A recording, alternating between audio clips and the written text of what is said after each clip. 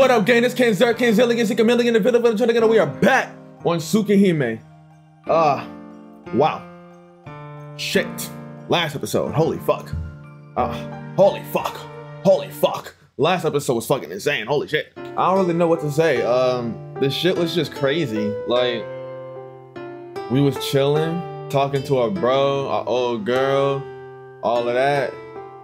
And then we just murdered somebody. I guess casual shit? Like, I don't know. Is that casual shit? Is that something that just happens?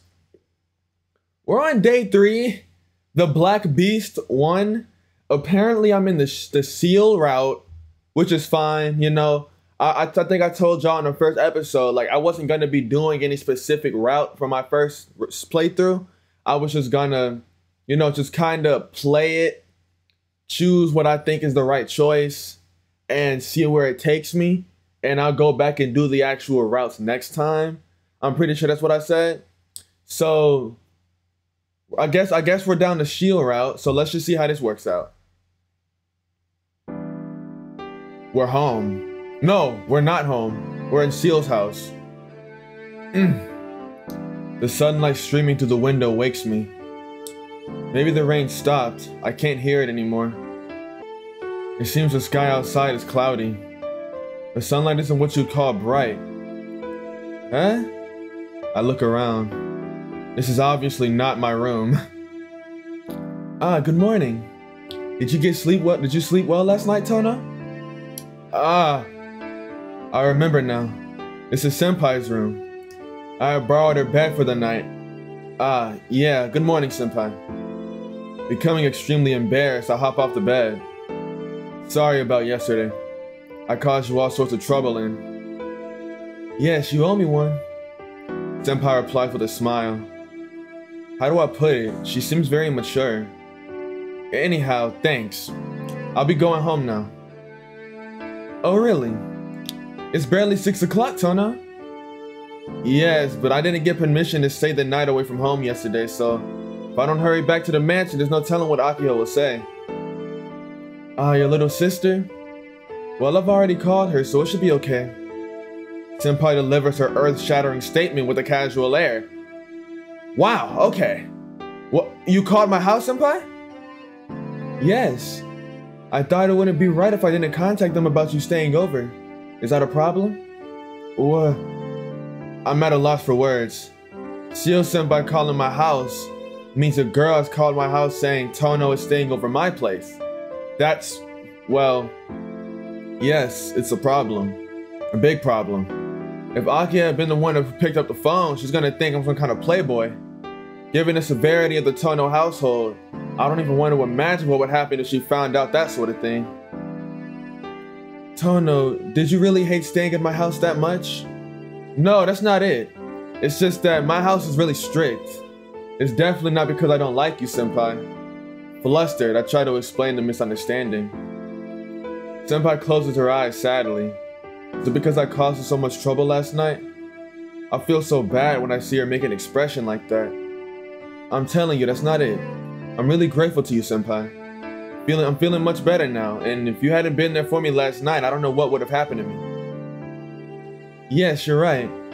You look like you're back to normal now. I don't know what happened last night, but I'm glad you're feeling better. Suddenly, Senpai gives the biggest smile anyone could possibly give. I was just joking. Even though I wouldn't directly call your house, I asked Inui to call your house and tell them you were staying with him last night. There should be no problem with that, right? Yeah, that should be no problem. But that was kind of a mean joke, Senpai. Thought my heart was gonna stop. Yes, I'm actually pretty mean. Pick on the ones you like, right? Huh? Ones you like? Hold on. Hold on, what that mean? Hold on, what that mean, Seal? Hold on, what that mean?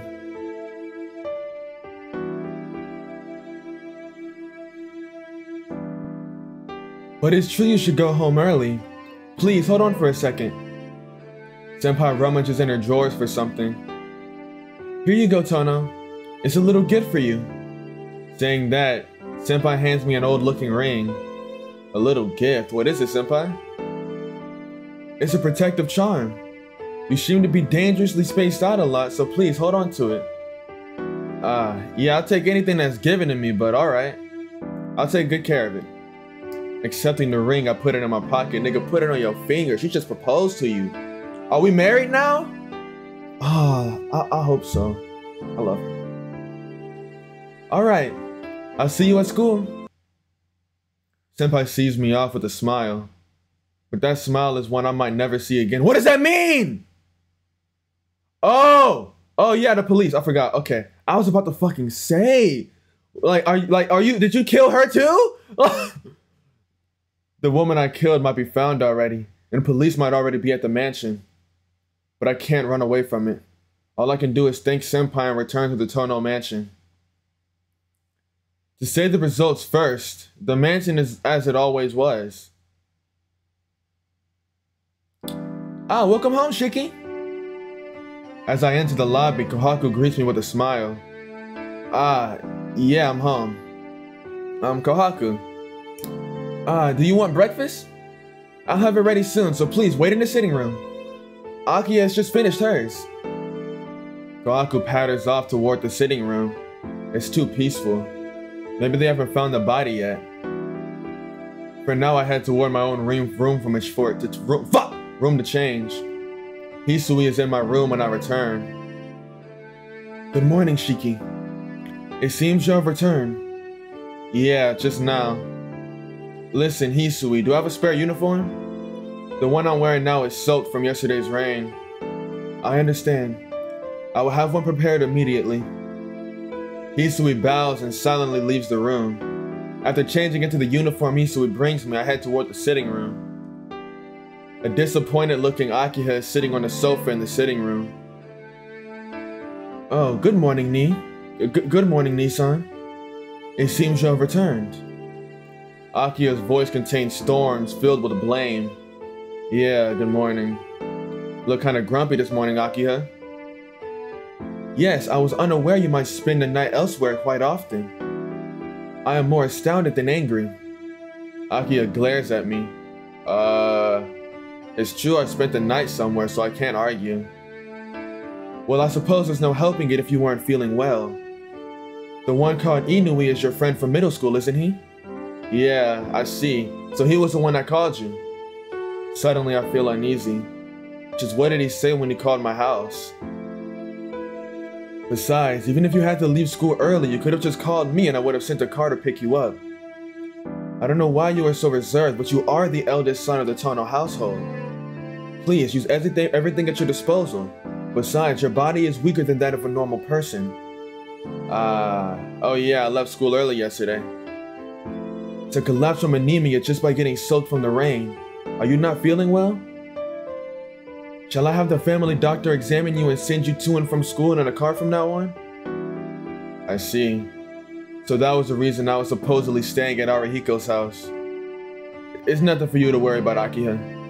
I go to the hospital once a month like I'm supposed to. Taking me to school by car is just gonna dull my body even further. There's no need for you to be that sensitive about my body, though I'm glad you're worried about me. That's not true. I'm not worried about you at all. Akiha subtly avoids looking at me. Shiki is ready. I hear Kohaku's voice from the dining room. Right, so I'm gonna get some grub. I fucking hate that word. Oh, Nissan. Please refrain from talking in such an unrefined manner. Akiha shoots me a sharp glare. You're acting normally again. That's how you should be, Akiha. You don't have to worry about me, so just relax. You're so persistent. I'm not worried about you. Akiha quickly looks away. Looking at her with a faint smile, I go to the dining room. Fuck you mean don't talk? I talk how the fuck I want to talk, ugly ass. Please, take care. Saying the same thing as she always does, she continues to stare at me. Stare in my eyes, your eyes so divine. I feel so sublime, feel this way all the time. Hold on. Feel this way all the time in the light of my dreams. It feels so serene, seeing you next to me. Seeing you the best of me, giving you the best of me. Hold on. I might not be able to freestyle rap, but maybe I can freestyle R&B. Maybe I can freestyle R&B. Hold on. KenZerk with the freestyle R&B. Hold on. I'm sorry. Shiki, what happened to you last night? Nothing in particular. I collapsed from anemia when it started to rain on me. I'll be careful from now on. I'm not placing any blame on you, Shiki, but you look like you are pushing yourself this morning. Please take care along the way. Hisui makes a deep bow and sees me off. Oh man. I tried to act as normally as I could, and although I didn't give myself away to Aki and Kohaku, it didn't seem to have worked on Hisui. I wonder if Hisui is worried about me. It's hard to tell when she looks so disinterested all the time. Today might be my last day at school anyway. I'll try to spend it as I always do so I don't have any regrets. No matter how I feel, the morning is always the same. As I approach the school, I begin to catch sight of more and more students in uniform. It's Saturday, right before the day off. My footsteps falter as I think about how this may be my last day at my last school day ever. But still, as calmly as I can, I walk along the road that's become so familiar to me over the last 2 years. It's only a little way to school once I pass this intersection. The light turns red and I stop in front of the crosswalk. The school fence is on the other side of it. Since it's the school path, the footpath is protected by a guardrail. Even now, the students in front of me are heading towards the school gate. There's no one but students from our school on the other side at this time of day. There should be no one but students. But between the cars rushing by, I feel like I catch a glimpse of someone in white. The fuck? Hold on, what? What? I'm gonna be honest here. Look, it might shock you guys. This might shock you guys, all right? This might like shock you, confuse you. You might be like, no way, this isn't possible. But I'm gonna be honest, okay? I'm confused as fuck. Yeah, I know, like Zeke, you have superior intellect. You're like Magneto mixed with Victor Von Doom mixed with Richard Reeds. How are you confused? Nigga, I am confused. I swear we chopped this bitch into fucking chicken breast meat. How the fuck is she still alive? What the hell? What? She is there, dressed in white, with golden hair down to her shoulders, long, slender brows and red eyes. I've seen her only once before, but there's no way I can mistake her for someone else. But that's impossible. I killed her myself yesterday, cutting her into pieces. The light turns green. The students around me walk towards the other side. I'm the only one amongst them who stands there stunned. She sits on the guardrail, her legs swinging idly, as if she's waiting for someone. I can't tell how long she's been waiting, but her expression isn't a grim one. Who is she waiting for? She fidgets restlessly, as if she were waiting for her lover. I have a bad feeling about this. Ah. The girl in white looks over in my direction. It's probably nothing more than a coincidence. She's just a stranger who looks like her. She must be waiting for someone else. If not, then this moment must surely be a bad dream too. After all, I've completely and utterly killed her with my own hands. But she's looking this way and smiling, looking very satisfied at having found the person who killed her. Her smile seems to say, "You finally come." Giving a familiar wave and smile, she hops off the guardrail. Fluttering her hair, she heads towards me. Don't come. This is a bad dream. The light turns red. Don't come near me. She doesn't even look like she cares, walking straight across the street while the cars pass by. There's only a few meters between us. I'm telling you not to come! The reality before my eyes doesn't change even when I scream out. Screaming in a voice even I don't understand. I run from the girl in white. I run with all my strength. With no regard to embarrassment or shame, I blast through the passerby, running full speed across the asphalt. My breathing is wild and my heart screams out, but still I run. I feel like I'm going to go crazy if I don't. I look behind me. The girl in white is walking towards me. She's definitely following me. The girl I've killed is chasing me. That's more than enough reason for me to run. My heart feels like it's about to explode, but I ignore it and keep running. When I look back, the girl's still there. With those light footsteps, she follows me as I run away. Oh my head droops down. My arms feel heavy. My legs feel like they're about to tear off. But despite that, I'm running with all my strength. And yet, I can't get away from someone just walking after me.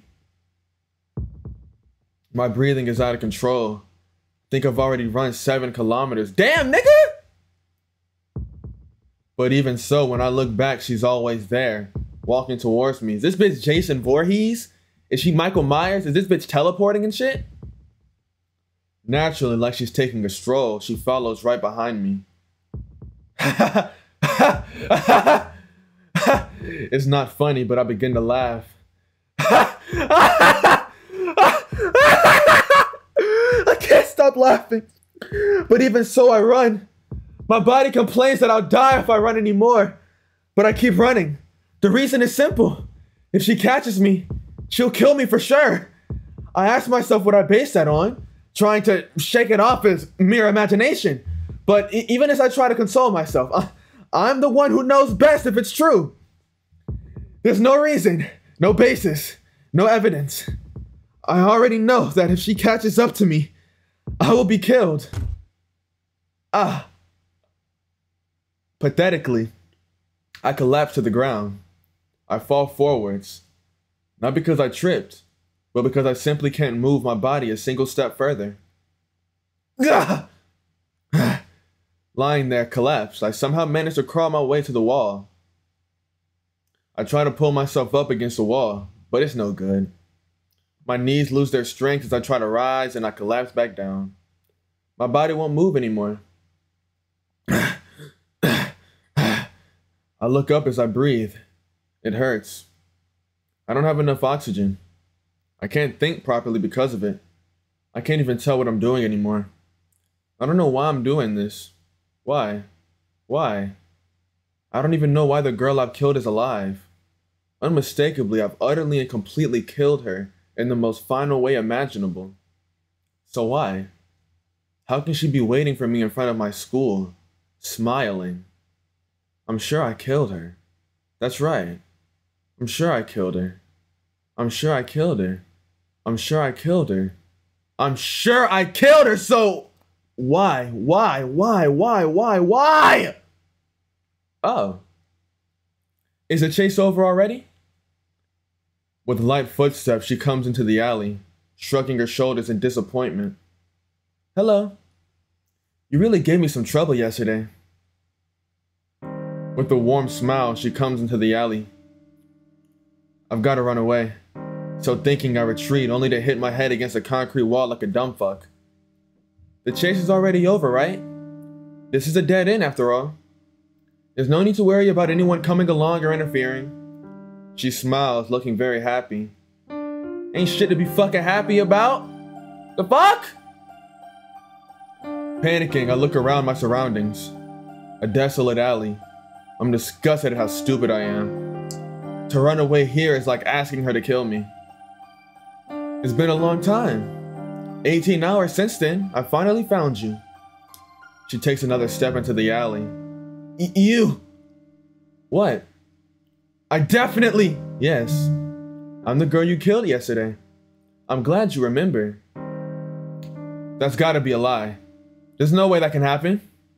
Don't be ridiculous! Dead people can't be alive! That's true. But there's no need for you to be so surprised. I just revived, that's all. With that curt response, what the fuck? Vampire bitch? With that curt response, she takes another step, the sound of it reaching my ears. The distance between us is gradually decreasing. Revived? Stunned, I repeat her phrase back to her. Revived? You mean some doctor saved her with some surgery? Nigga, no. Don't be stupid! There's no way any human can revive from being cut apart like that. Yeah. Then again, I'm not human. Huh? Her words are so simple. There's no way I could have misinterpreted them.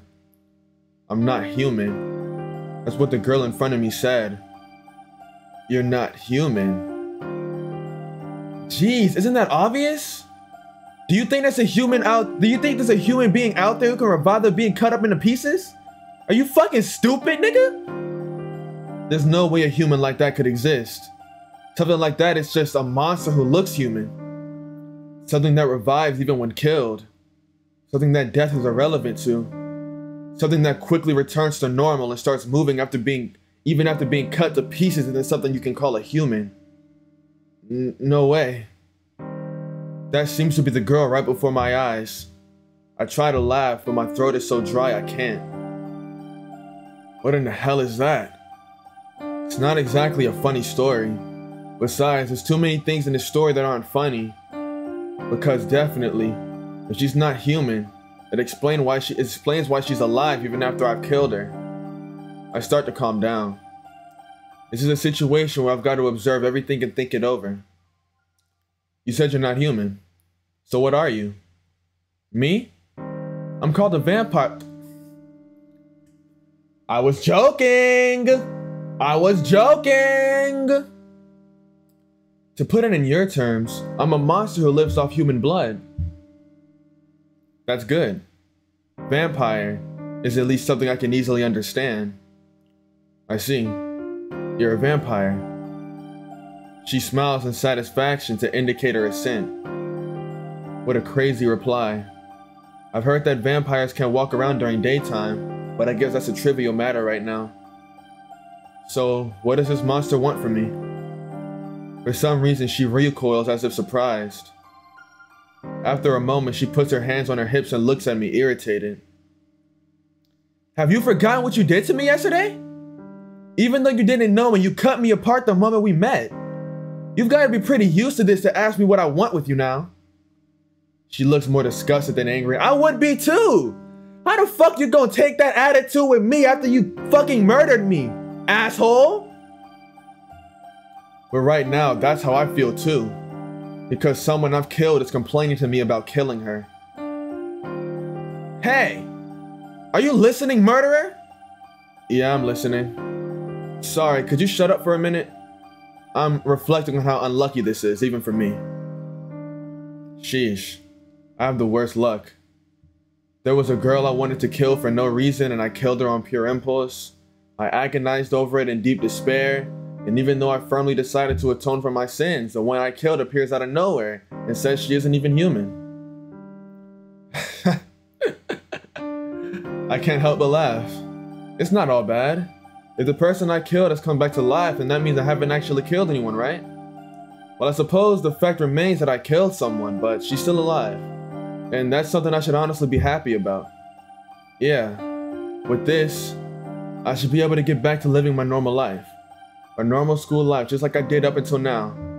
Well, in exchange, I seem to have been cornered by this strange person. But you might argue it's a heck of a lot better than becoming a murderer. Okay, I've calmed down. If you got something to say, I'll listen. Complaints, grudges, whatever. Talk all you want. Yeah, I've got a whole lot of things to say to you, but you're weird. I'm just taking everything in right now. You could say I've built up a resistance to weird stuff like this. I don't think it's of much help in this case, though. She stares at me. It isn't malicious. It's strange. I thought that to get someone back when they got you was one of the common laws of the world. That she should be trying to kill me, but what are you staring at? You're here to get revenge, right? Then, yeah, I guess I'm supposed to kill you back, in theory. I'll kill you if you really want me to, but otherwise I'll pass for now. It's not very efficient that way. She stares at me head on. So, are you sorry? Huh? I'm stunned for a moment. The things she says are so out of place. I'm asking you if you're sorry for killing me. I'm thinking about forgiving you if you are, you see. Besides, I get the feeling you're a pretty bad liar for a human. Sorry. Me? Yep. If you apologize to me, then I'm fine with that. This is unbelievable. What's so unbelievable? Oh, no, what's so unbelievable? Not that the person I killed is forgiving me, but her voice sounds so kind. Hey! You have to give an answer when people ask you seriously, you know? Come on, hurry up and answer. We can't get on with things until we make it clear whether or not you're sorry. She's angry. Am I sorry, she asks. That goes without saying. Yeah, I regret it. No matter what the reason is, I did kill someone. Without mercy or reason. I killed just for myself. I do regret the fact that I killed someone. But more importantly, the person I killed was you, and so... It's a lie that it's alright if she's alive. It's a fact that I killed her. It's the ultimate violation, the greatest violence possible. So you can get your revenge on me. I thought it was only natural you'd be here to get revenge. I hang my head, mumbling like I'm confessing to someone. I see. You're not a bad person. She smiles. Despite calling herself a vampire, she has a very honest face. I've decided. I'm gonna make you help me. Huh? Help her? What is she talking about? Hey, what do you mean by helping you? It's simple. I'm gonna get you to help me deal with the vampire which took root in this town. Hold on, I'm getting more and more confused. Dealing with vampires? But you're a... Oh, no. I'm a vampire. But the vampire in this town is a different kind altogether. You live here, don't you? Then you should know about the murders that have been occurring lately, right? Yeah, quite a few people have been killed. Hey, wait! I remember now. Come to think of it, all the killer's victims had their blood extracted or something, didn't they? Don't tell me that. Exactly. Even the news is saying stuff like, the work of a vampire, right? It's a funny thing. They obviously know what kind of creature is doing it, but no one is going around trying to vanquish it. That's why I've got no choice but to do it for him. Wait, but vampires don't exist. Saying that to a vampire is insanity. She lowers her brows in annoyance. Oh, that's right. There's an unidentified person standing in front of me claiming to be a vampire. I don't really understand, but what you're saying is that you're here in this town to exterminate vampires, right? That's right. But before I could, I was attacked and killed by some unknown killer. Yeah, that really got me. I was a perfect surprise attack and I was cut to... Yeah, that really got me. It was a perfect surprise attack and I was cut into 17 pieces without a chance to do anything. I see. She must mean me. That's right. Until I was fully recovered like this, I was really planning to kill you, you know? That's the first time anyone's embarrassed me like that. And it took about 80% of my power to fully recover. But more importantly, it really, really hurt. It was so painful I thought I was gonna go crazy. However, the pain was so great it restored my sanity. Do you know what it's like experiencing that over and over for a whole night? I don't know. Actually, I don't want to know. So full of hatred, I went out to look for you. I was so worked up that I didn't even care about the vampire, the very reason I'm here. I knew you were a student, so that's why I waited over there for you. I don't get it. If you hated me so much, why are you forgiving me? Let's see. To put it simply, I calmed down after a while. I already used up a lot of power and I thought it would be more efficient to use you as a shield than to kill you. Hold on. You just said something really bad for me. Huh? Did I say something like that? You said you're gonna use me as a shield. Of course. I already did forgive you, but that's just my personal feelings. You've got to atone for your murder through actions, not just emotion, right? Well, even if you ask me. What's with you? I can't tell if you're being sincere I can't tell when you're being sincere and when you're not. Let me repeat it again. You killed me. You probably can't imagine it, but it takes a lot of energy to regenerate once you've been killed.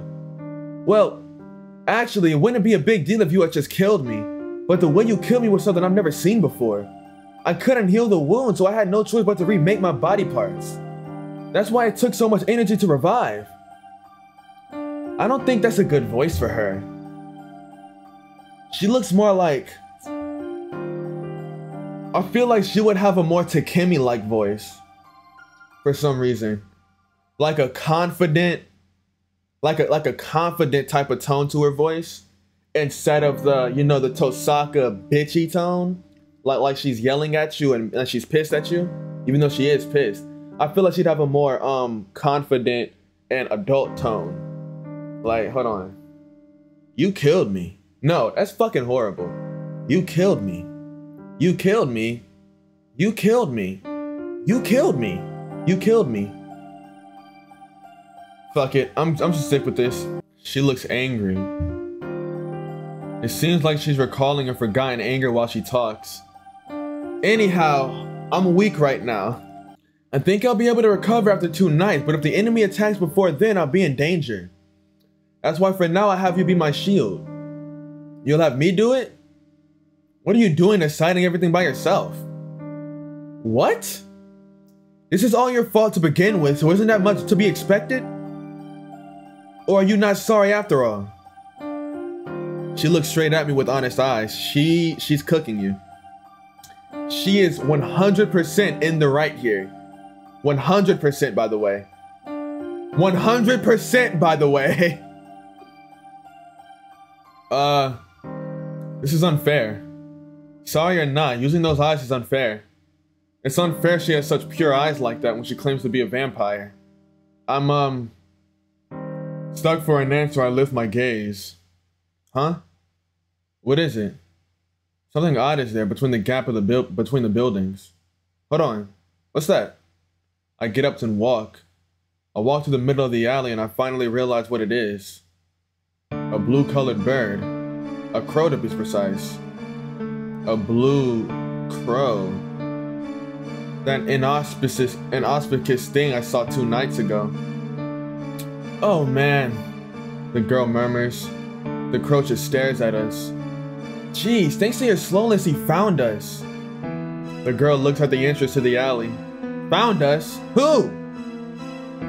I cast my gaze towards the alley entrance, then I take a step back, no ski mask, in shock. Before I knew it, a dog had appeared in the narrow path running into the alley. Oh, that is a Call of Duty hellhound! It has 4 tough legs and a tense neck like a steel frame. That form, far removed from that of a human, is made solely for hunting. It doesn't need to resort to verbal intimidation. Most humans will become nervous just by looking at that kind of hunting beast.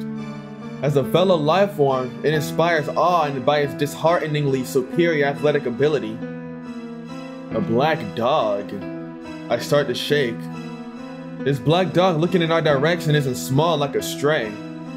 As big as a German Shepherd or a Doberman, it just stands there menacing at us. The girl says nothing, but looks at the dog with disinterested eyes. Then suddenly the black dog jumps. No, it's running, but with the speed that made it seems like it's jumping. Huh? I can't do anything. The black dog jumps straight for my throat. I can see it. I can see its black body moving towards me, but I don't even have time to think about dodging it. Thud. I feel a shock on my body. I was hit hard from the side. It's not the black dog. It seems the girl pushed me before it could crush my throat. With an easy movement like someone throwing a ball, she hurls me into the wall with just one hand. With a terrific wham, I fall on my rear. Why you? What are you doing? Never mind that, keep your eyes in front, the girl yells. I look, having lost sight of me. Its target, the black dog, bounds towards the wall. Sticking to the wall like a lizard, it jumps again. It bounces from the wall towards me. The dog's path is like black lightning. Hey, back your ugly ass up, bro! Damn, his teeth is clean. Shit. They be brushing the fuck out them pearly whites.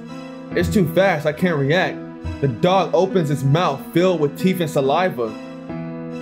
This time it clamps down towards my windpipe. I close my eyes. The dog's teeth sink into my throat. But in that instant, the dog lets out a yelp and releases me. Huh? That's impossible. The black dog lets out a scream and leaps straight up. There's nothing there, but nonetheless it flies high into the sky by itself. Just like that, the black dog, after going several meters into the sky, makes a scream and falls back down onto the concrete. No, perhaps more accurately, it was hit into the concrete. What was that? Jeez, you made me waste more of my energy. The girl quietly approaches the black dog. It's crushed against the concrete like a pressed flower. That's quite a mongrel of a familiar. I suppose it was some kind of scout.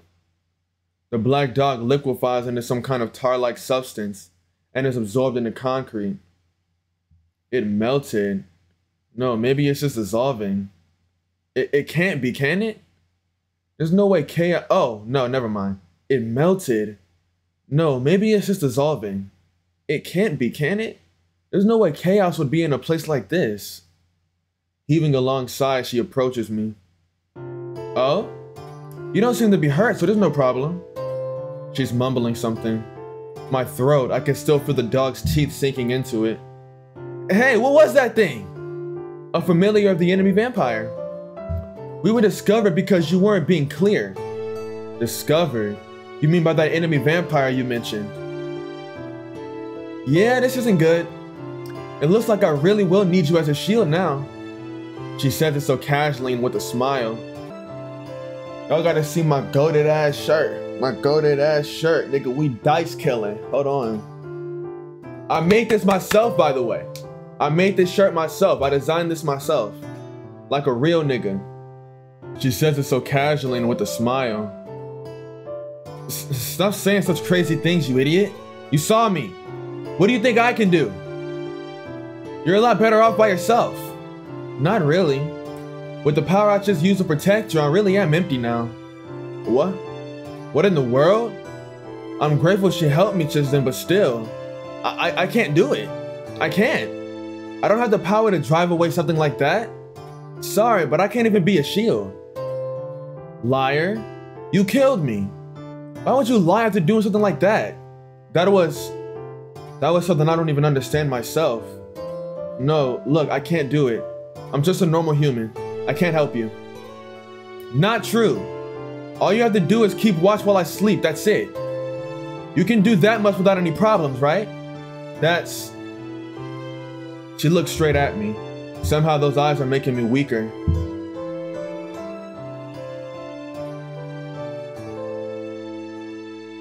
Nigga, cooperate, bro. You owe her at least that. For some reason, I can't decline. I did kill her after all. It's my fault she's weak and has to ask others for help. It is my responsibility. Besides, although I've only known her for a little while, she doesn't seem like a bad person. So how about it? Can't a human like you cooperate with a vampire like me? Well, that would be the obvious answer, but... don't look at me with those eyes. Why is it? It's making me feel overcome with guilt and unable to refuse. But now that I've gotten myself into this mess, won't be able to sleep at night if I just deny all responsibility. Man, I just know I'm gonna regret this. So yeah, I think I could probably do it. The enemy's a serial killer, right? As residents of this town, I'd probably be struck with some kind of divine punishment if I refuse to help you. Huh? You mean... I'm not going to be your shield, but if it's just being your lookout, I'll do it. I feel disgusted at how stupid I am as soon as those words are out of my mouth. I feel disgusted, but... There's something about her deeply shocked expression that's... Wow, are you serious? I'm really a vampire, you know?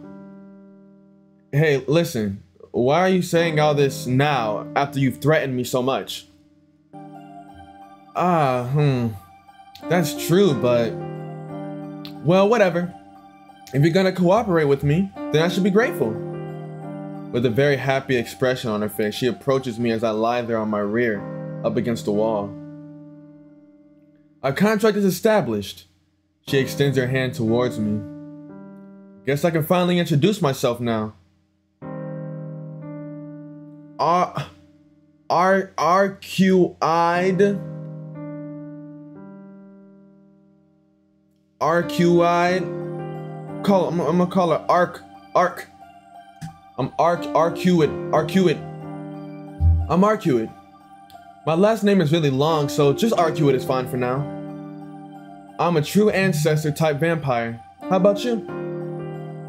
I heave a heavy sigh at her unprecedented introduction. It's a sigh of resignation, evidence that I've decided to accept this nonsensical situation. I'm Tono Shiki. Sadly, I'm just your everyday student. I've said it before, but I'm really not going to be much use. Grasping her, Arukai's hand, I stand up. She takes a long, hard look at me, then offers me her hand again. Nice to meet you, Shiki. I'll have you take responsibility for killing me. Arukai grins and as she extends her left hand. There are all sorts of responsibilities in this world, but this is probably the first and last time someone takes responsibility by helping someone they've killed.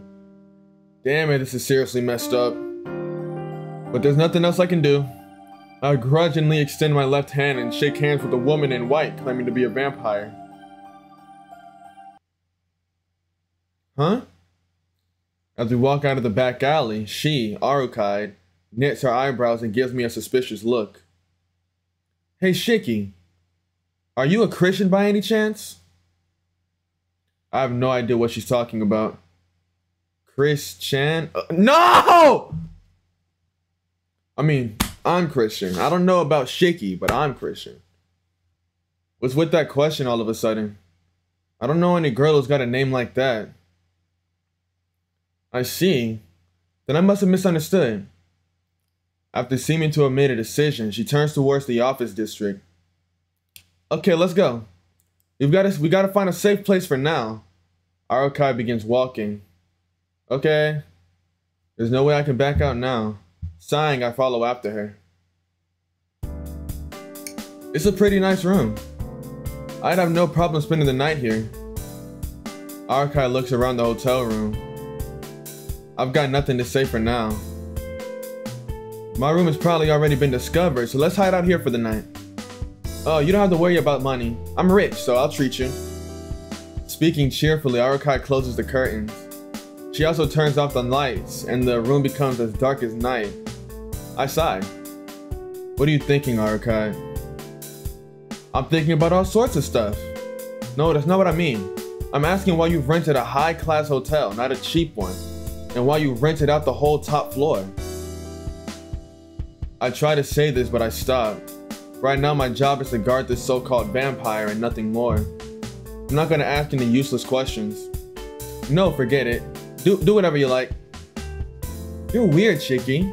Suddenly getting mad and going silent like that? I just don't get you. Arukai lies on the bed, smiling like she's having fun. I'm gonna sleep until the sun sets. You'd better rest while you have a chance. Vampires don't move about in the daytime, so you'll be on guard for real during the night. Do you realize you've just said something that completely contradicts your existence? Oh, it's alright. I guess I'm almost at my limit. Good night, Shiki. Wake me up when the sun sets. Hey! Like a machine whose power is cut off, Arukai suddenly falls asleep. Okay. She's so defenseless. Right now, I could run away if I wanted to. She did force me to come with her after all. I could easily run away now. And I don't have that impulse anymore, but I ain't even killed you once yet. How is she able to suddenly fall asleep despite that? I look at Arukai's face as she sleeps on the bed. Her plump chest rises and falls. It looks like she's breathing, but her body isn't moving at all. It's like the air around her is stopped. It's so tranquil, even I might stop moving. What a peaceful slumber. A kind of defenselessness, as if she has absolute trust in me, even though we've only just met. She's so stupid. She's so stupidly honest, I might start to worry. But aside from that, this is the turning point. This may very well be the point of no return for Tono Shiki. Man, stand on your shit. Stand on your shit! I did promise after all. We don't break promises. No matter what it was I promised, I can't break it. Arukide is sleeping. Her face is a pale white, like that of a sick person. Arukide said she was weak. She said she was at her limit just a while ago, so I don't think she considered what I could do after she went to sleep. The room is quiet. We're on the 11th floor, the top floor. Since she rented out the whole floor, there are no other guests here. The only sound is Arukide's breathing. When I see her like this, she really looks nightmarishly beautiful. That white smooth skin and that silky light blonde hair. The soft lines of her body and those long eyelashes that look like swift brushstrokes. A perfect body down to even the small details, the like of which I've never seen before. No, to be more precise, the kind I never would have seen in my entire life. Vampire or not, Arukide is a girl. I have to take responsibility for the fact that she's so weak now that she falls asleep instantly like she just did. You have to take responsibility for your own deeds. A part of my childhood education makes an appearance in my head. Sensei even told me, my eyes are strange, so they would in turn attract strange things. Then I should be prepared to take responsibility. At the very least, I should keep my promise and protect her for tonight.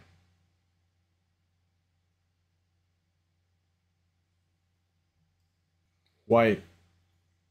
The kind you see when you wake up. The color calls some nostalgic memories to mind. A hot summer day. A blue sky and large columns of summer clouds. The scenery slowly wavers in the heat. The voice of cicadas, they're crying. The sound of cicadas, they're crying. Chirp, chirp, chirp, chirp, chirp, chirp. Cicada shells are lying in the clearing. As if the sun is right by my side, the clearing is roasting. A hot midsummer's day. As if the entire world became a frying pan. Wah, wah, wah. Wah, wah, wah. Wah, wah, wah. Akiha is crying. Oh, that's crying. I know what the fuck that was. That's crying. Akiha, who would always obediently stay close to me, is brimming forth with tears. A child collapsed at her feet, soaked in blood, killed. The corpse of a child about my age. A cast-off cicada shell. My two hands are red with the blood of that collapsed child. The fuck?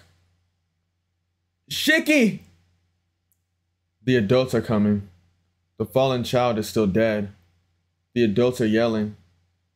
Did you kill him? That dream. A dream I have forgotten even in my memories. I feel like I remember. Shiki. Hey, wake up! The sun's already set. Someone is shaking me. A somewhat unfamiliar voice and the touch of a cold hand on my shoulder. Huh? Arukide is standing right in front of me. She's already woken up, so it's pitch black outside. I glance at the clock and it says it's already 8. Huh? It's not 8. I told you to wake me up when the sun went down, and you go fall asleep? Crap. Sorry, I was feeling out of it. I don't remember when I fell asleep, but I'm sure it was while I was staring at Arukide's sleeping face. Jeez. You lose your qualification as a bodyguard like that. If the enemy had attacked while we were both sleeping, we could have both died, you know? Said I was sorry. Besides, you said it was safe during the daytime. I can't say that for sure.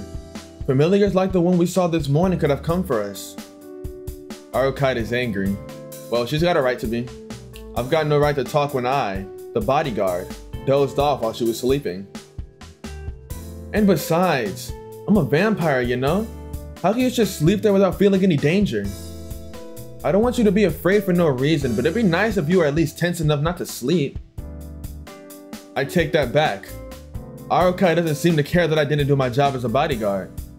She just doesn't seem to like the fact that I fell asleep. I can move my body a little better and wake up, only to find you sleeping there happily. You look so vulnerable. I was seriously starting to feel uneasy that I might not have the dignity befitting of a vampire. Well, I don't think she has much dignity. You were just as vulnerable yourself. I killed you once before, remember? You can't guarantee I won't do it again, can you? Ah! Arukai gives a surprised look as if she only just realized it. Now that you mention it, you're right. I wonder why I did that. I guess I just had complete confidence in you since we spoke in the alley.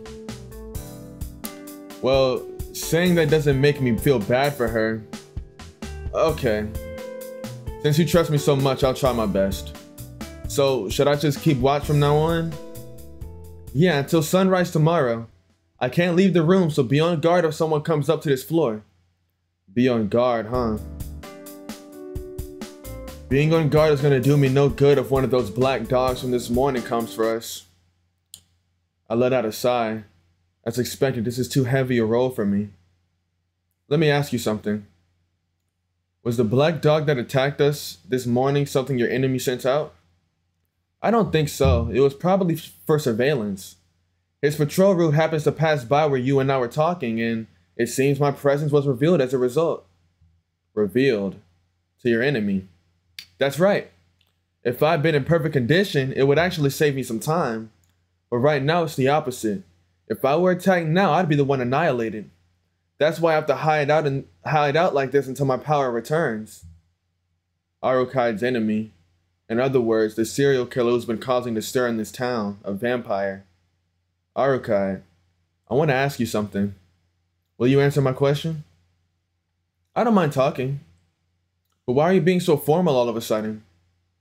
Yeah, I haven't asked you the most important thing yet. So what's your ultimate objective here? Me? I'm here to hunt down the vampire. Killing vampires is my duty. Yeah, I do remember you saying something like that before. But you're a vampire, right? What? You still don't believe me? No, I believe you. I believe you so much it hurts. I'm asking why you, a vampire, claim to be doing something as odd as killing other vampires. Oh. You don't like the idea of beings from the same species killing each other?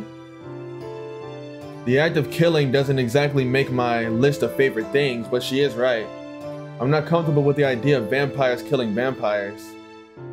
No, it's just that I can't really imagine something like that happening. Vampires drain the blood of humans, right? So they should be killing humans, not other vampires. Drinking blood and killing are different things. Well, even so, I know what you're trying to say. You think beings from the same species should help each other out, right? But vampires can still be in the same species, and still be different life forms. That's why they don't really have what you humans call camaraderie. And you're saying something makes you different from the vampire you're hunting. That's right. The one I'm after is a human vampire. Just like the stereotypical vampire from you humans' folklore. He kills humans by draining their blood, turning them into the dead, and uses them to increase his power and influence. That's the sort of vampire I hunt. The one lurking in this town is that sort of old-style vampire. That sort of vampire. Seems like there are different types. Don't tell me you want me to be a shield so you can get this guy. Yeah, that was my original intent. But after talking to you, I've changed my mind. You see, at first, I thought you were someone from the church. So I thought you might have had information about the location of the enemy, but you turned out to be a perfectly ordinary person. You didn't even know about vampires, let alone the location of the enemy's coffin. Woo! For a second, I thought she hated Christians. You know, I wouldn't have let that get to me, but it just feels a little bit better knowing, like, you know, she ain't got nothing against me. Hold on. Yeah, come to think of it, there's no way they send an exorcist to the Far East secular country like this one. I guess I didn't put enough thought into this. Arukai thinks aloud. Her conversation derails, and I'm feeling a little left out. I don't follow you at all, Arukai. Hold on a moment. Let's see, how should I explain this? With that, Arukai's gaze begins drifting. She doesn't seem used to holding a conversation, antisocial fuck. Don't worry about it, and just explain everything about the current situation. I don't understand any of this, but I might be able to see the general gist of things. Really? Thanks, Shiki. You don't have to thank me. Just keep talking. Arukai nods obediently. Basically, the vampire in this town is an old-style vampire. He himself reigns as the lord and releases the dead he made into the city. By doing so, he increases his power bit by bit. The typical vampire in that he drains the blood of humans and those humans become vampires themselves. He's not very powerful right now as he doesn't have that many dead serving him, but as the victims increase, so does his power. It would be best to destroy the main body before that happens, but I haven't found where he sleeps yet. He's hidden so well right now I can't even feel his presence. Even so, it's easy to take care of things once I find it, but I don't have any clues whatsoever, so I no choice but to walk around town during the day to investigate. But then I suddenly got attacked by a passing killer, and now I'm temporarily weaker than the enemy vampire. Arukai shoots me a cold look. I guess she wants me to say something to the passing killer. I see. I kind of understand the situation now. So in other words, some evil monster is our base in this town, and you're here to eliminate them. Because you don't know where they were, you went looking for them, and that's when I killed you. So now you're weakened and hiding out while you recover. Is that about right? To put it simply, I think so. Then, next is the main topic. You casually call yourself a vampire, but I still don't really understand that term. It's obvious you're not human, that much I can see, but I don't get the feeling that you're a vampire either. That's true. I'm a little different from the type of vampire you know about. Indeed. I hadn't considered that vampires even existed at all, let alone a vampire like you. So what makes you different? Arukai thinks. Yeah, I suppose it might be helpful to teach you a bit about us. Alright. Then the first period's lessons will be Vampires 101. Okay, but what's with Vampires 101? You're an amateur at this, so we gotta start with the basics, right? That's why I'm gonna start teaching from the very beginning. Oh, okay, whatever. Just keep it short. Well, I'll try my best. It really does seem like she's not used to talking. Well, we've got lots of time, so for now, I guess I'll listen to Arukai without complaint. Although we're typically called vampires, we're divided into two main categories. Those who are vampires from the start and those who became vampires. The former are called true ancestors, the latter are called dead apostles. The ones you call vampires are the dead apostles. They drain the blood of humans and turn them into their slaves. They're weak against sunlight and you can vanquish them with the baptism ritual. Our enemy is one of these dead apostles. It's gone from my enemy to our enemy. Well, I don't mind. She's not wrong considering the situation I'm in now. So you're saying these dead apostles aren't vampires from the start? What do you mean by that? Dead apostles were once humans. They've already attained immortality through magic or had their blood sucked by one of the true ancestors. Either way, the ones that become vampires become immortal, even though it's imperfect immortality. Those who were vampires from the beginning, and humans who became vampires. What is this? I get the feeling there's a kind of a huge contradiction to all this.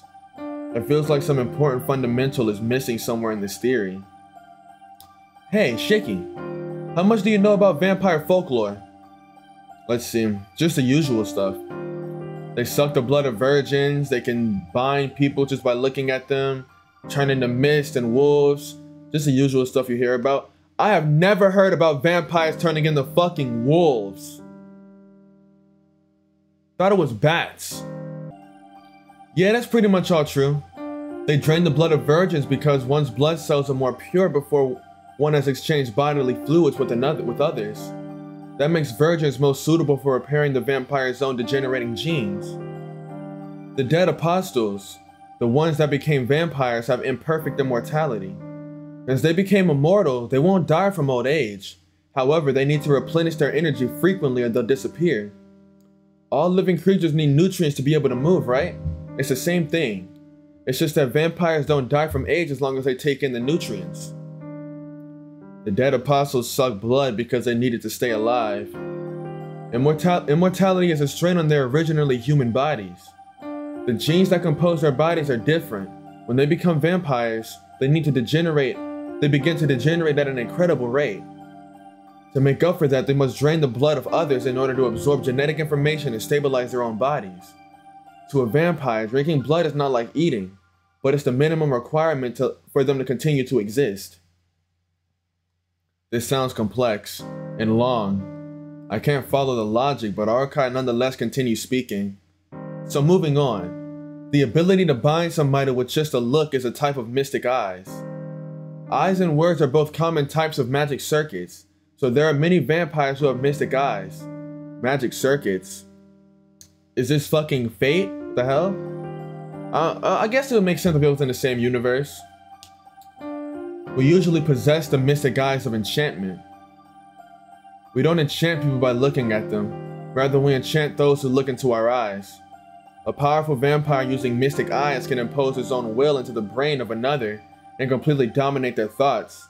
But the mystic eyes of the dead apostles don't have that much power. What you call turning into mist is really just making a spare body and controlling it via the will. Once the part serves its purpose, you cut the flow of magical energy to the offshoot, and naturally it returns to dust. Wolves and other transformations are a byproduct of the vampire's repairing its damaged body from its familiars. For a vampire living a long time, stabilizing their bodies with normal lives is not sufficient.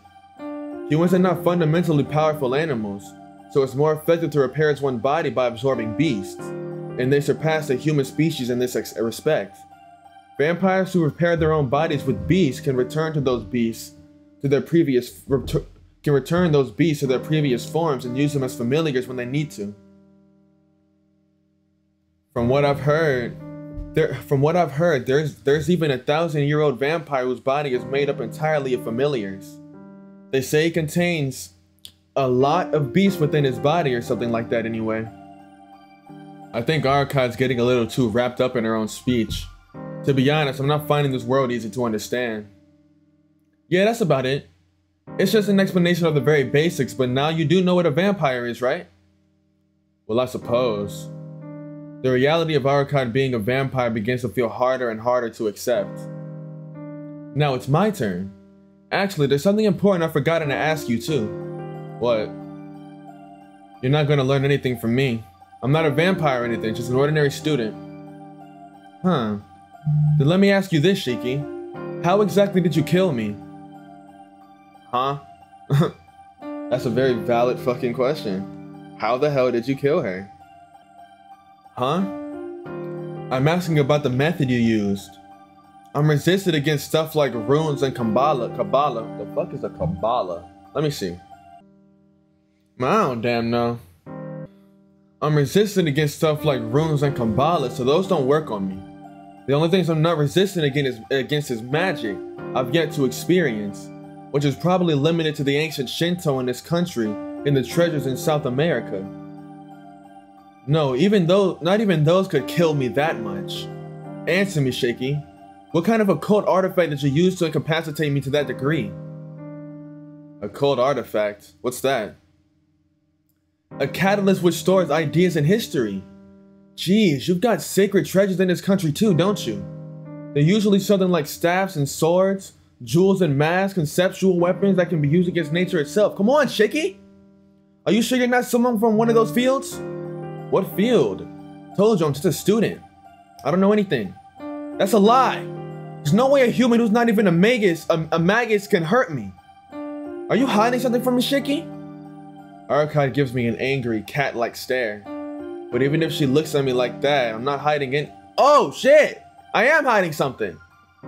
Actually, there's one thing. I'm not sure whether it's relevant, but Archive is still staring at me. Doesn't seem like I'll be able to keep quiet about it.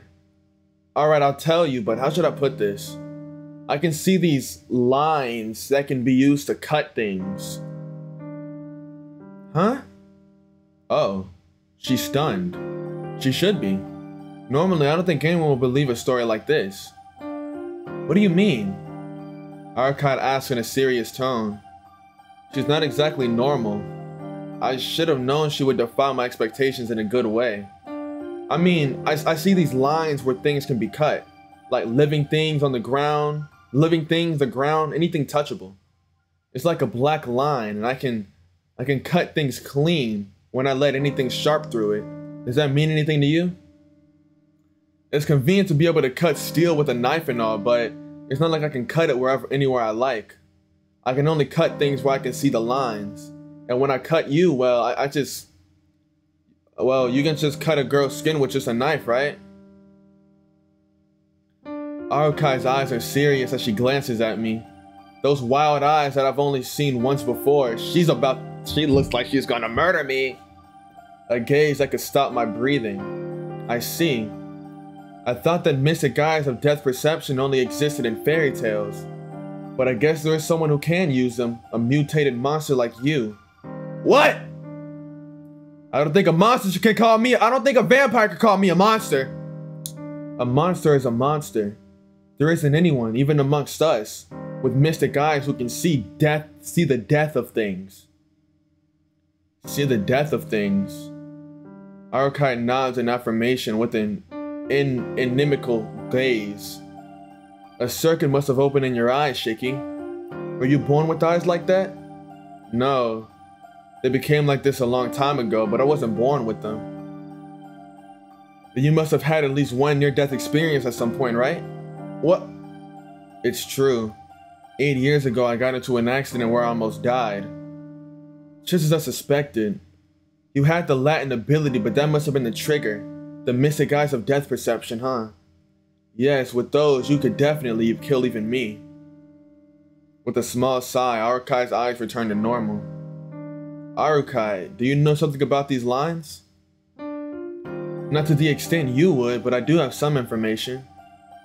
What you see is the end of all things, the point where things die easily. To put it simply, the time of death for everything in existence, that is, death itself. I remember now.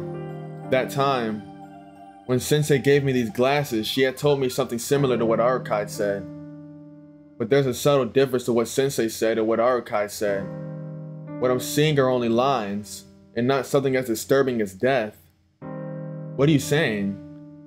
What I see are just the lines where things can be cut. I'm telling you, those lines are the death of the object. Listen, Shiki. Everything in existence has an end. There are differences to when, but it's an end nonetheless. Death does not arrive. It is already contained within the object at its creation, and is bound to happen someday. That is what's called the principle of causality. You've heard of that before, right? As long as something has an origin, it must have an end. When it will end is determined from its beginning. That is so-called time of death. So as it already exists from the beginning, it's not impossible for one to see it with their eyes, given that they can comprehend the concept of the time of death, and they have an appropriate circuit in their brain and eyes. That's the truth behind the lines you see.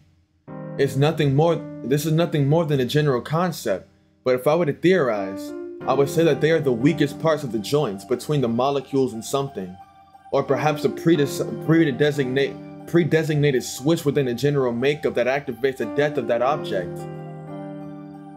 But that doesn't really make sense, huh? I can't see them, so I can't say for sure. But the lines aren't all you can see, are they? I would think there would be points more than lines.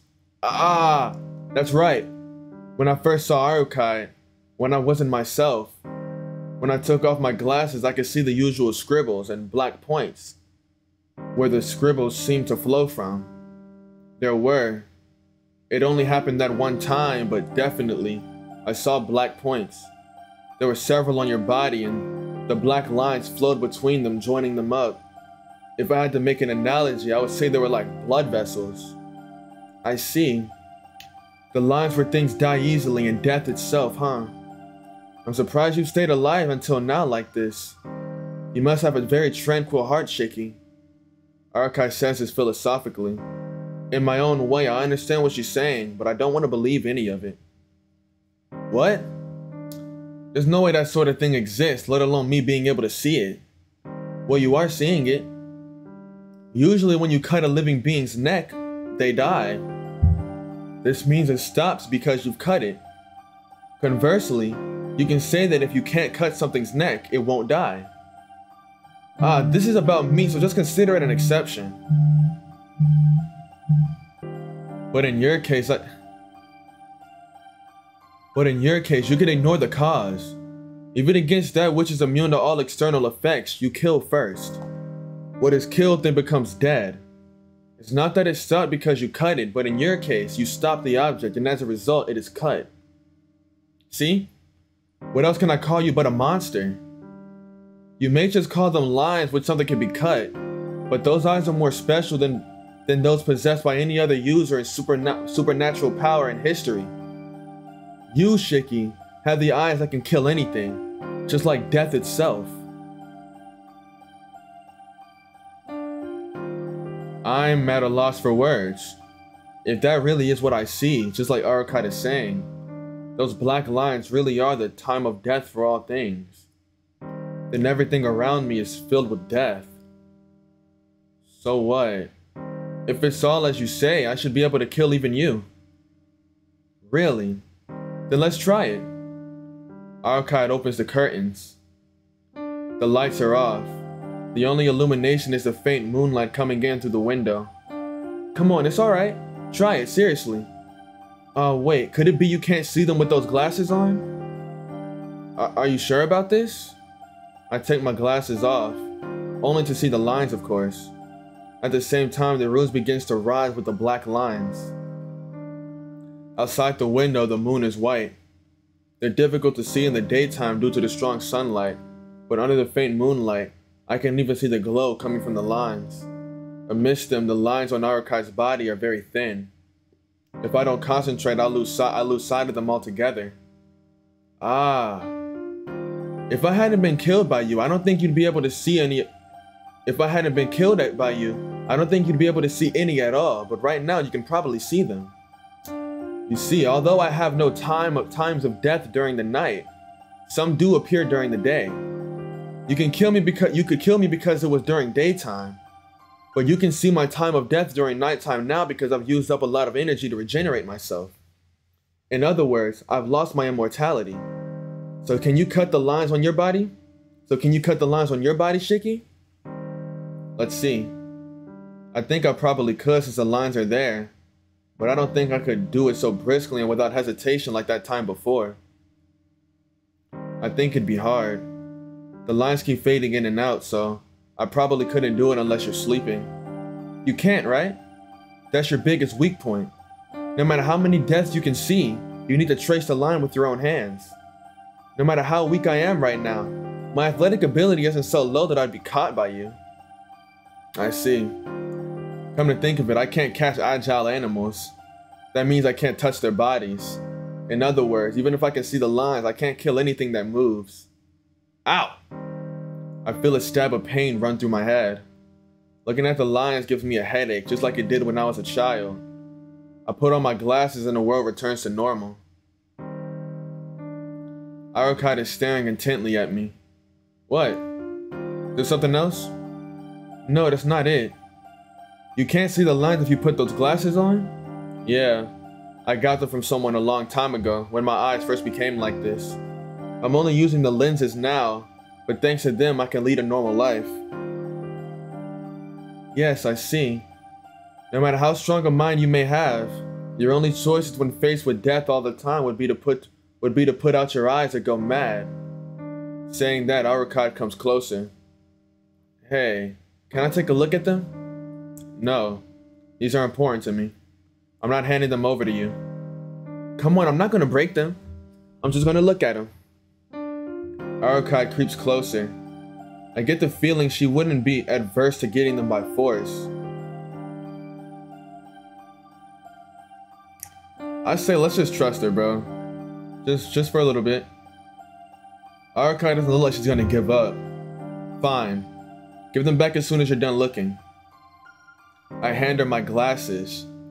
Arukite stares intently at the glasses, then looks at me with frightening eyes. Shiki, is the person who made these glasses in this city right now? I don't think she is. It's been 8 years and it seemed like she was only here for a week. I see. That's good. I don't have to deal with more, well, it's probably not safer to deal with Blue in the first place anyway. Arukite retreats to her thoughts. Arukite, you know Sensei... I mean, the person who made these glasses? I know her. A sorceress. She's one of only 4 of her kind. These glasses are truly a masterpiece. Even I can't break them. Arukai's face grows even more serious. Wait, you were gonna break them? Huh? Did I say that part out loud? I fucking knew it! You're gonna break them after all! I retrieved the glasses from Arukai. Jeez. You're the one who said I couldn't stay sane without these glasses? Or do you want me to go crazy? That's not what I meant. I just didn't like how you treasured them so much. You asshole! Jeez, somebody, tell me how a mind like hers works. It's true my memories of Sensei are precious to me, but more importantly, I can't live without them. If I were to see the lines 24/7, I think I'd die from a headache before I went mad. I suppose there must be a strain on your brain from being able to see death. Yeah, there's definitely some kind of reason for those eyes of yours, but this is all I can tell for now. If we get the chance later, I'll go over it in a little more detail. That's alright. I'm not into long stories anyway. Is that so? Personally, I enjoy talking to other people. Arukai gives a carefree laugh. It really does seem like she enjoys doing nothing more than talking. Night descends. Arukai sits on the bed and we both stare absent-mindedly at the clock. It's past 4 in the morning. About an hour until dawn. Just one more hour? Nothing out of the ordinary happened until now, and Arukai shows no signs of tension. We're surrounded by complete tranquility. Somehow I'm beginning to believe that tonight might just end like this. Hey Shiki. Arukai calls me again. What? I don't have anything else to talk about. Really? But it's such a waste not to talk now that we're in a situation like this. Listen, how many hours do you think I've had to put up with your nonsense talking? 6 hours. That's making me more tired than keeping watch. Arukai gives me a dissatisfied glare. That's right. For some reason, Arukai has been talking to me for 6 hours straight.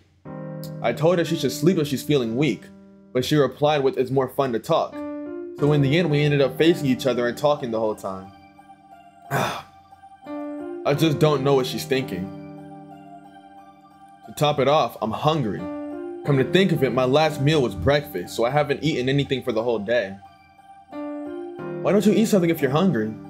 We're in a fancy hotel after all, so you can call room service. That's okay.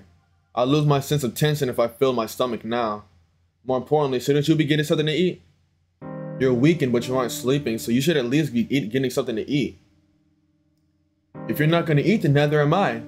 Normal food is meaningful in its own way, but it's boring to eat by myself. Normal food. There's nothing normal or special about... Ah, wait. Arukai is a vampire. I suppose to her, food would mean drinking someone's blood. Or is there... I guess being a vampire, you wouldn't normally usually consume much except blood? She doesn't look like it, but Arukai is a vampire. She says vampires need the blood of humans to survive. And just how many people has she drained blood from, and how many people has she killed before? I sneak a quick glance at her face. I can't imagine. Even though I know she's a vampire, for some reason I can't imagine her sucking anyone's blood. What? Is there something wrong with my face? Something on my face? She meets my gaze and I quickly look away. Arukai continues to stare at me and then gives a laugh of comprehension. Are you curious? About what? About how many people I've sucked blood from. Oh shit. She's completely read my mind. Arukai's smile grows even wider and I don't like it. Well, of course I'm curious. I am helping you, so if I don't know, I won't have any idea of when you might have a change of heart and try to attack me. That would really be a problem. I see. Well then, here's a question. How many people's blood have I sucked on so far? She bounces lightly up from the bed and walks to the window. How many people? That's... Arukai gives a cheerful smile and silently looks in my direction with an air of delight. Damn, it is obvious she's trying to provoke me. Fine, I'll answer. Let's see, it has to be in the hundreds? Sorry, you're off. Then in the thousands? Nope, that's wrong too. Arukai laughs like it's so funny. Somehow this feels really frustrating. Damn! Then well, I doubt it's the case, but in the tens. That's wrong too. Oh really? Tens, hundreds, thousands? Do you really see me as that sort of person? That's so mean. That would make me indiscriminate. Am I wrong? Am I wrong? Vampires are indiscriminate, aren't they? Even humans get hungry merely by being alive, so... And when it's a matter of life and death for you, you wouldn't be picky either. Yes, that's true, but... I haven't tasted blood in these last 800 years. Nor have I ever killed an ordinary human. Huh? Wait, is that true? It's the truth. After all, I'm afraid of sucking blood. Huh? Afraid of sucking blood? You've got to be kidding, right? A vampire that's afraid of sucking blood. Why? I suppose I'm a coward. That's why I'm a failure as a vampire. Arukai grumbles as she looks up at the night sky from the window. She stays like that for a long time, continuing to look up at the sky. Her white back looks vague, hazed over, as if she was merely an illusion. I see a failure. I whisper and I feel relieved. Somehow that makes me happy. Of course, it's only natural to be relieved, because now I know the person that's standing before me isn't some kind of vicious evil being. For now, if I were to believe what she says, I won't be killed by her at random. So I'm safe. I'm safe. But I feel that that's not the only reason I'm relieved. Damn it, what's wrong with me? Being relieved over something like this. How can I be happy over something like Arukai being a failure? Ah. Suddenly I feel a faint dizziness. Shiki? What's wrong? You're sweating an awful lot. No, it's just this twinge of pain in my head. I realize something with a shock as I reply to Arukai. The window behind Arukai, beyond the glass within the city streets still sunken in the darkness of night, a blue crow is looking in my direction. That's... I can do no more to stare at its dim figure through the window. Arukai turns towards the window too. Indeed! I have finally found you, princess of the true ancestors! From somewhere, a force of will fills the room. Arukai's eyes are full of enmity. Outside the window, the crow gives a loud, high-pitched scream. This is it! I am heading there right now! The blue crow flies off. All that remains is the dark of night and the white moon. Suddenly, boom! With a heavy noise, the room shakes violently. No, to be more precise, the entire hotel shook from that impact. What the hell? I get up from the bed. Arukai is silent, biting her lip with a vexed expression. Arukai, that's shaking just now. She doesn't answer. Say something! That wasn't an earthquake, was it? If I had to guess, it felt more like someone had driven a large dump truck into the hotel lobby at full speed. It was that kind of impact. Arukai! She doesn't answer. If I listen closely, I can hear noises from downstairs. Arukai's face is grave. She says she was powerless right now. That's probably why she's not saying anything. Only time passes by. 2 minutes. It's been 2 minutes after the impact, but the hotel is awfully quiet. Arukai remains silent and still, just biting her lip as if withstanding something. I can see a trail of red blood slowly flowing down from her lip. Okay, this looks like it's about to start back up into something crazy, and I'm tired as fuck, and I need like a break, alright? So I'm gonna take a quick little break, you know, maybe take care of something that I need to do today, and I'll be right back on it. Put a bad bitch with some pretty toes in front of me and I'm gonna get to licking. That's some real shit. Alright, I'm back. I literally left, ate food, washed my grandmother's truck, took a shower, and now I'm back. I hope this finishes before my grandma gets home. Arukai. Is she worried? Frustrated? She remains still, almost as if she's embracing herself, bearing with something. She says she wouldn't leave the room. Then, what am I here for? Don't go out and check. No, don't go out and check. You'll die. I'll stay inside the room for now and keep watch. As long as Arukai is unable to move, blindly going outside would be dangerous. Gripping the knife in one hand, I hold my breath. Arukai is silent too. She looks like she's being careful of what's around her. The floor below is being noisy. Perhaps the shock woke up the guests and maybe they're complaining to the hotel people. It's still 4 in the morning, but even so, the noise is as loud as that of a festival.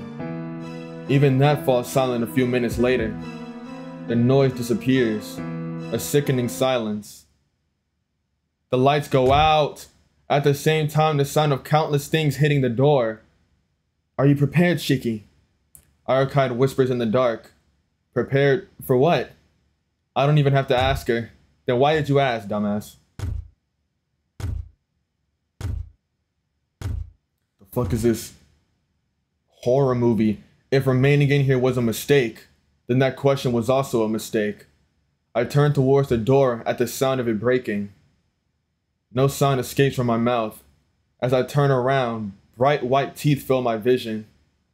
Like a giant maw capable of consuming me whole, somehow I'm able to calmly tell it's the jaws of a shark.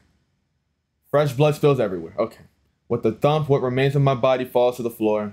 What falls is my head. Everything below my face has been consumed in one bite. That is the last scene I ever see. Alright, so fuck this game, right? Will you take Seal Sensei's lesson? I guess so. I guess this is like the Tiger Dojo. Teach me, Seal Sensei! Bonjour!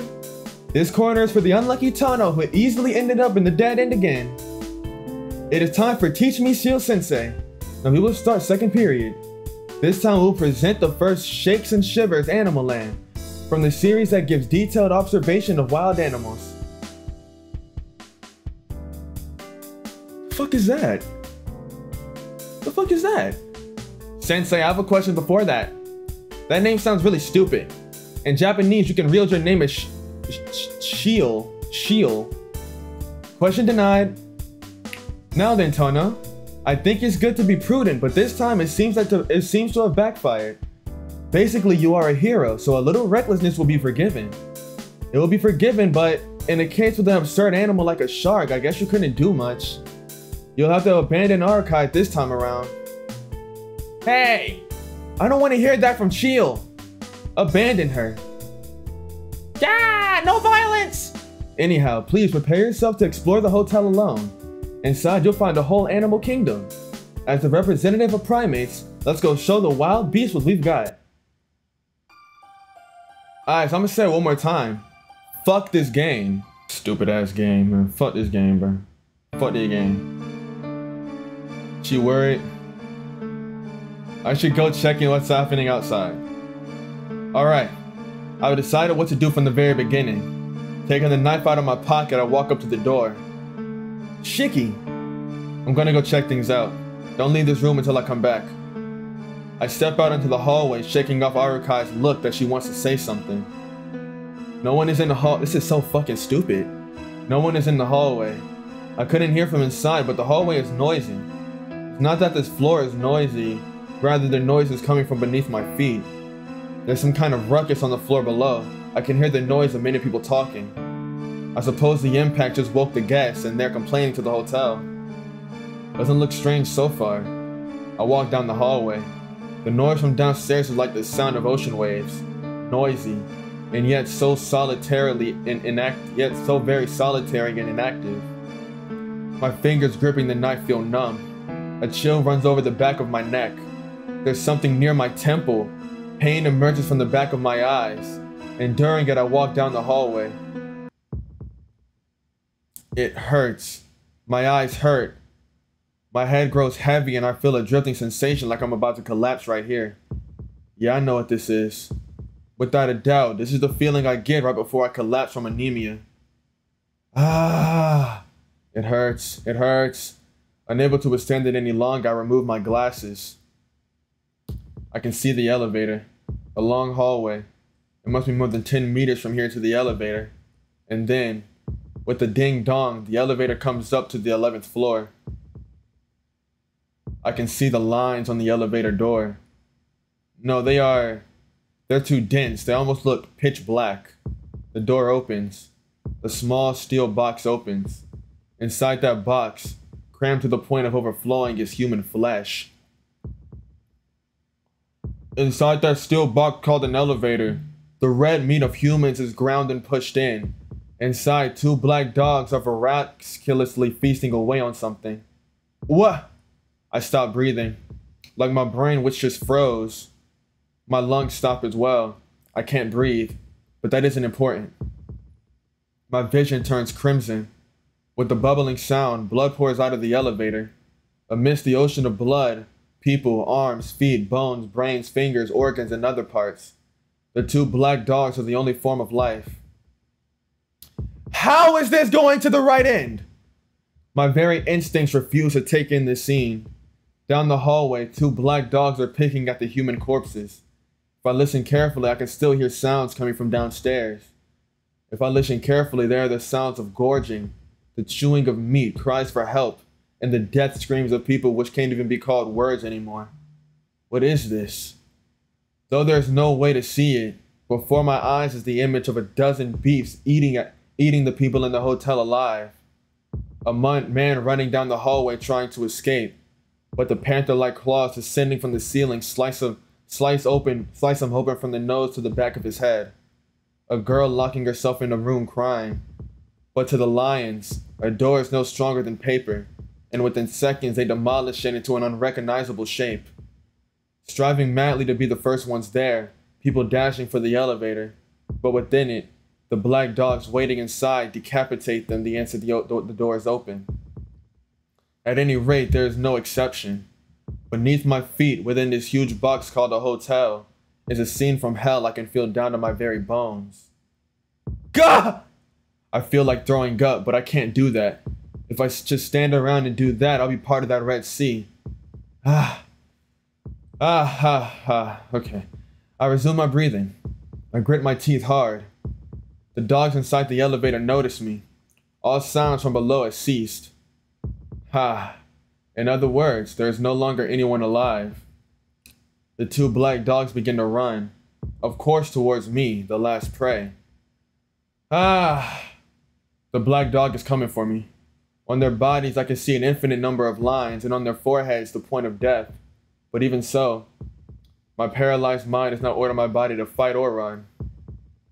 The first black dog leaps. Its speed belies all human comparison. It doesn't even take 2 seconds to cover the 10 meters down the hallway. They open their mouths filled with fangs so many times sharper than the knife I have, and their arms straight at my throat, accurate and fast. The instant I realize they're drawing upon me, the fangs bite into my throat with a crunch. I die. But that's not right. I can't be killed by something like this, and I refuse to die. The deaths of others would not cause me to hesitate. A hot summer's day.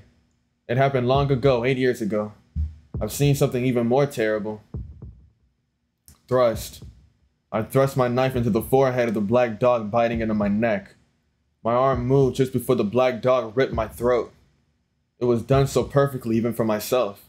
Like a machine whose sole focus is to cut, I plunged the knife into the dog's forehead without any useless or wasted movement, because that is what the dog's point was. Normally, even if the brain is destroyed, the muscles try to execute the commands they have received from the brain.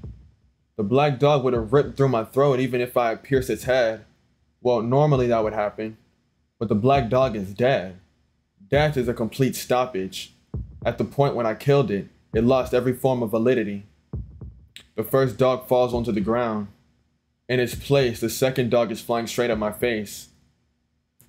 I thrust a knife right into its open mouth, but that was a mistake. This dog's point is on its face, not on its chest. Just stabbing it in the mouth will not kill it. Was not in its face, but on its chest. Just stabbing it in the mouth will not kill it. The knife pierces through the dog's mouth and in the back of its head. Naturally, the hand holding the knife still remains in the dog's mouth. The black dog is still alive. Its jaw shuts. The joints between my arm and the hand holding the knife is bitten, about to be ripped apart.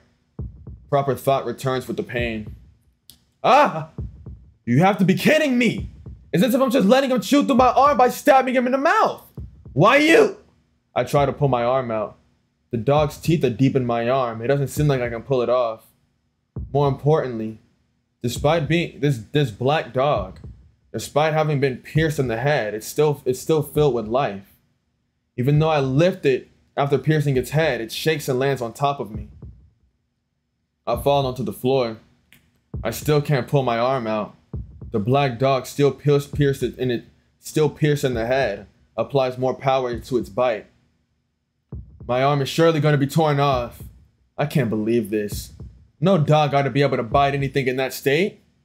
You! I feel something wet. I can see blood spilling from the black dog's mouth. Is it the dog's blood leaking from its knife wound in the head? Or is it the blood coming from my arm about to be torn off? To be honest, my head is too messed up to be feeling the pain, so it isn't a big deal which one it is. Let go! I try to wrestle away from the black dog, but it is firmly attached to my arm. I can't escape. I can't run away. If I want to escape, I have no choice but to kill it. I was thinking, right? What if he finds, like, maybe where there's a slash, and he just, I know my nails are kind of long. I need to cut them. But he just takes a long nail and just right there. Like, will that count? Will that cut? But how? The hand it's biting off is the one holding the knife. I'm on the ground, so supposing I did pull my hand out, the very next instant the black dog's mouth will be free to bite through my throat. Ah! It's okay. Calm down, Shiki. First, you gotta examine the situation well, and then think calmly about it. That's the kind of thinking you've always kept. In that case, I can do something. For example, there's plenty of lines on the back of its head. If I can see the black point on its chest, the way to survive is awfully simple. But I have doubts about executing this plan. No matter how savage and evil a creature is, to do something like kill a panting and gasping creature that's so alive this close to me is something I'm hesitant to do. Ugh. The pressure on my arm increases. My entire arm is shortly going to be ripped off at this rate. But even so, I just can't seem to do anything so cruel. The red blood drips down onto my face. Going down my forehead, it drips into my eyes. Crimson darkness soaks into the back of my eyes. Red. My consciousness sways and then it's gone. But even so, I can't bring myself to kill a living creature. What hypocrisy. You've killed something much bigger than a mere dog. Yes, that's right. But that time was different. I wasn't sane when it was archived. Even when I killed the other black dog just moments ago, that was unrelated to my will. Right now, this is very much my own will. Didn't Sensei say, Shiki? Use his power according to your own will and no one else's? That's why, as myself, right now, I can never take a life for granted. That, too, is hypocrisy. Because long ago you... that is a nightmare from my childhood. See? What are you waiting for? It was a hot summer day. Kill or be killed. Before my eyes, the blood-soaked shadow of a boy. You've already... Hot, red blood on my hands. Haven't you killed someone once before? Ah! I thrust. I don't pull, but rather thrust deeper into the black dog's head. I can hear its yelping right in front of me. I think the black dog is crying out. With my arm in its mouth, it cannot properly cry, but it's crying anyway. I'm sure that's how much it must hurt. I don't care. I plunge the knife in deeper along with my arm. Without a sound, the blade of the knife punctures out the back of the black dog's head. It's as if the dog has grown a horn. Having split the skull, I easily slash through its skin. Blood and brain spray out as the knife completely emerges from the back of his head. Also, the hand gripping the knife travels completely through. But even so, the black dog is still alive. Then there's only one thing I have to do. I reach around with the other hand, peeling the knife from my blood-drenched fingers. I grip the knife with my free hand, and just like that, I thrust into the point on the black dog's chest. And with that, the black dog dies. Its strength drains from its jaws, and I easily pull my arm back out. Oh, it wasn't torn off after all. I look at my blood-covered arm, no corpse party. There are many teeth marks, but the flesh is almost free of wounds. The blood must have been from the black dog when I impaled it through the head. The pain from when I was being bitten was really quite trivial, but my fear must have amplified it many times over. Lying there on the ground, I look up at the ceiling. My head hurts. The world becomes a patchwork, and here and there, I can see the black points of death. My body is freezing, but my mind is burning feverishly. Right beside me lay the corpses of 2 black dogs. One of my arms is covered in blood, and the other clutches a red knife. Also, there are quite an uncountable number of dead bodies downstairs.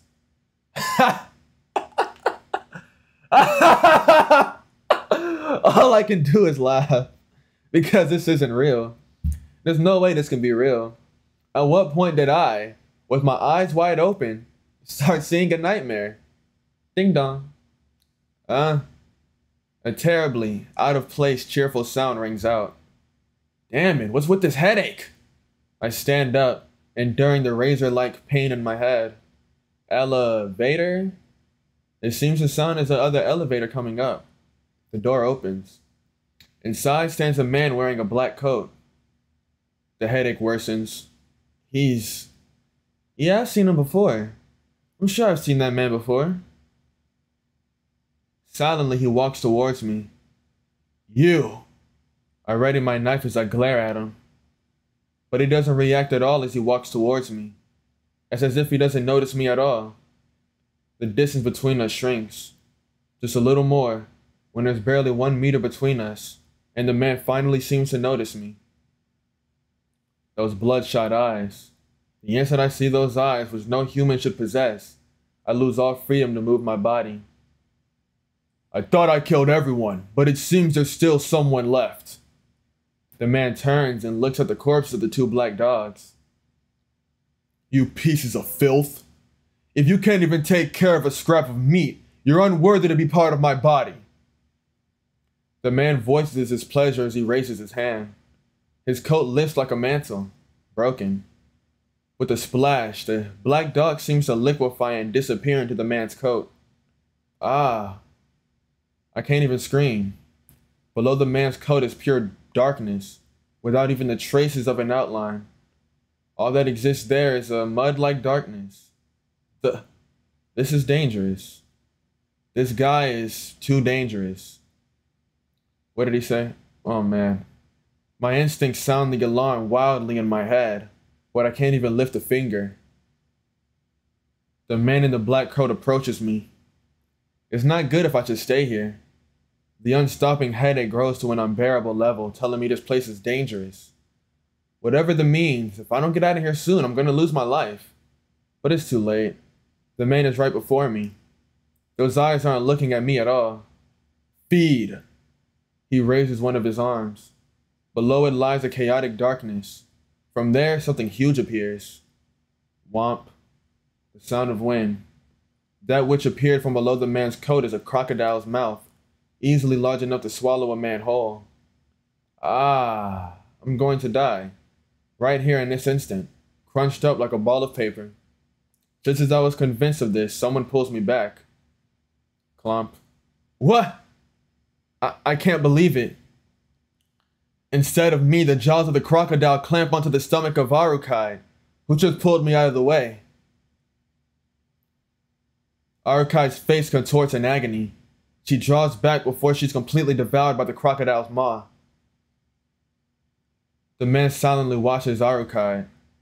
Arukai glares back at him with a pained expression, her midsection stained in red. I can't believe a vampire named Chaos would play such trivial games. It's like a poorly scripted nightmare, Chaos. I feel the same way. To catch one of the surviving true ancestors, I never dreamed I would be part of a foolish festival. This is a nightmare for me too. The man named Chaos quietly lowers his arm. The coat returns to its former position, and the crocodile's mouth disappears underneath. The man looks only at Arukai, as if he's not concerned at all about me, standing behind her with my knife raised. But what is going on? I have heard that the previous executor could not even scratch you. What kind of mistake is this? Right now, your presence is exceedingly weak. Even weaker than a mere member of the dead. Were you attacked by the church before I arrived, Arukide Brunstead? Arukide says nothing. The man fixes his emotionless stare on her. I don't understand. There are only a limited number of conceptual weapons capable of harming you. The only people in possession of those are the church's assassins, and I don't think the burial agency would dispatch anyone this far east. The man narrows his eyes slightly as he turns around. Either way, this is most fortunate for me. I shall not ask why you have been weakened.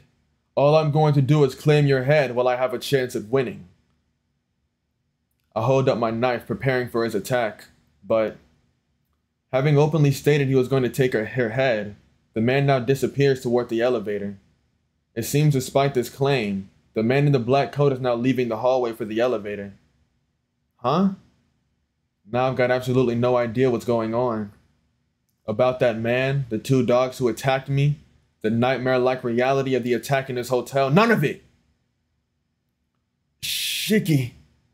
Arukide leans on me. It's a terrible wound. Though her stomach stopped bleeding, her face is scrunched up in pain. It happened mere seconds ago. The wound she got from protecting me from that man. Why did you? Yes. I underestimated him slightly. I thought I could help you and then dodge him, but you did really well, Shiki. I guess the wound I got from you wasn't so trifling after all. Arukide's face, twisted in pain, turns into a small, joking smile. You idiot! I can't watch her any longer. The wound she got was from protecting me, and the reason she got it was because of me too. There's no place for that stupid smile of hers.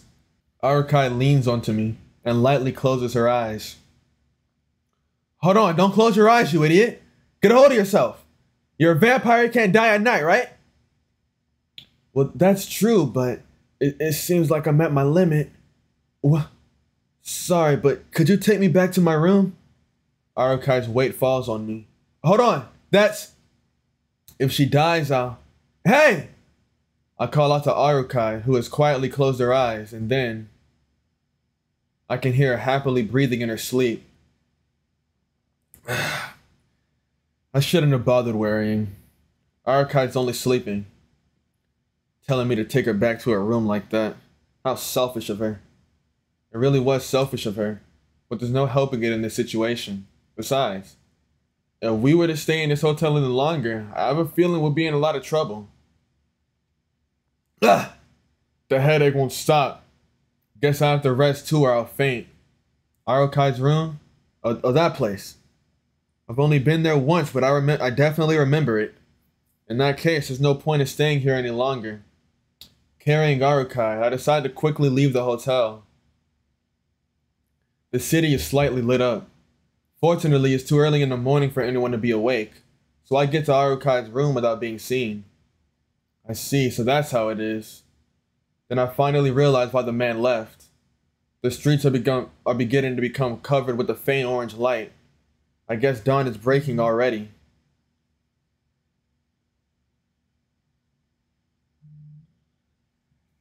Fuck! Okay, nigga!